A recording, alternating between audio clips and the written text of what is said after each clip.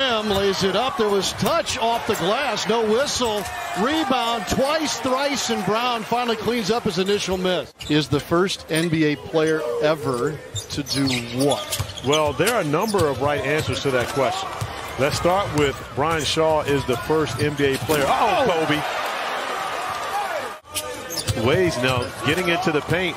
Off the steal, getting out in transition, and then the ability to. So, again, the record for the longest time was 12. That was shared by Kobe Bryant and Donyell Marshall. Kobe Brown again.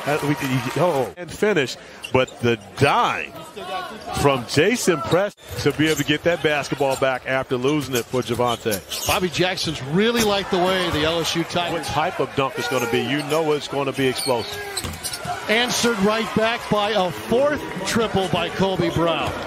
But Kobe Brown, the rookie, making his presence felt here tonight. Wallace sneaks away with it here for Los Angeles. Ahead to a streaking Miller. Kobe Brown in the corner. Why not? What a day shooting for Kobe Brown. Here's a look at that. Off of the defensive stop, Jordan Miller gets right to the spot, attacking the lane, but making sure that Jaden Springer has to account for him defensively. Castañeda off the jab step, looking to tie. No.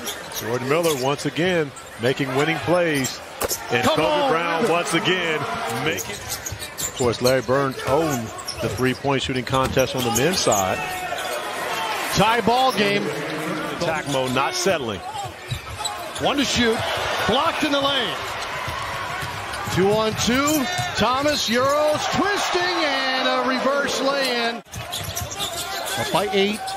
The steal. Oh, and Kobe Brown with a run out, hammers it down with the right hand. More importantly, plus 10. We're at Summer League. Kobe Brown has been spectacular. 35 points, 7 of 10 from beyond the three-point line.